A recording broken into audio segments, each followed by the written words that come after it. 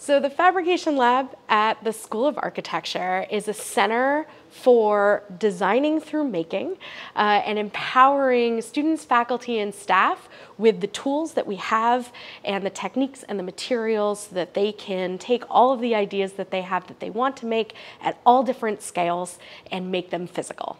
So there's a lot of different ways to kind of get your hands on tools, and then we hope people come back again and again to practice and to test out their prototypes and learn more about making.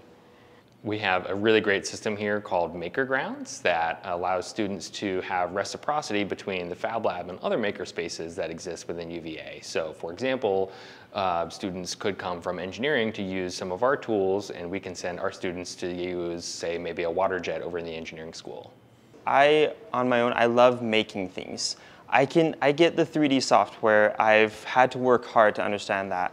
But coming down and working with my hands, using tools that I've always loved being able to use, or even some that I've never known, I've been introduced to them, and I use them as my de-stressor. I come here when it's at the most stressful times in the semester, not to do the last minute crunch and create a model. I come here to give myself a moment of relief, and that's how I get through the semesters. I have fun doing this. So you'll see students in here working with organic materials like wood and grass, and even doing things with plastics and metal, leveraging the various resources from the small water jet to the 3D printers.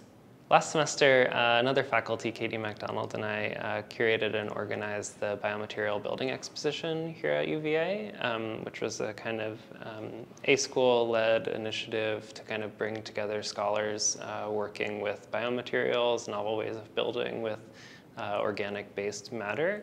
And that work was really supported by the FabLab. We were able to use FabLab space to teach that course. Students were here in the FabLab with direct access to all the kind of tools and technology and materials available in the FabLab to help develop this novel work. There are so many resources from the CNC, the slew of robotic arms, and the 3D printers that really make things possible. But beyond the tools, we really have a great team in Melissa and Trevor and the FabLab crew that allow things to happen here. So the FabLab at Campbell Hall is kind of the heart of what we do here, but we have a number of satellite spaces under the FabLab umbrella for students, faculty, and staff to use. So we have our Milton Airport, which is about a 20-minute drive away. It's an 172-acre space on the Ravenna River that goes from the riparian condition to the forest condition, and it's a really great house for our landscape lab that we can test things out in the field.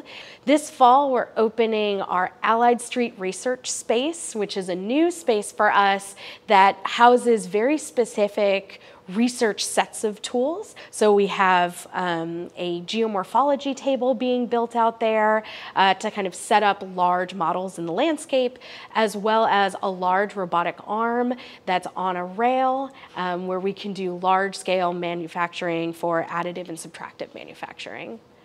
I was an undergrad in the School of Architecture, and I'm now a grad student. And so as an undergrad, the FabLab was a space where I could come down, and I definitely was, nervous about using all the tools and sort of mastering everything and being in here. But it's a super safe and supportive space. And so, as far as supporting students, you come down here, the crew, Melissa, Trevor, will walk you through how to do things, and you will do it yourself, which is a really amazing feeling and sort of a very empowering feeling for students. Students have the opportunity to gain skills in the FabLab by directly learning how to use the tools. So here we teach them how to use everything themselves, and then they go forth and explore their own ideas.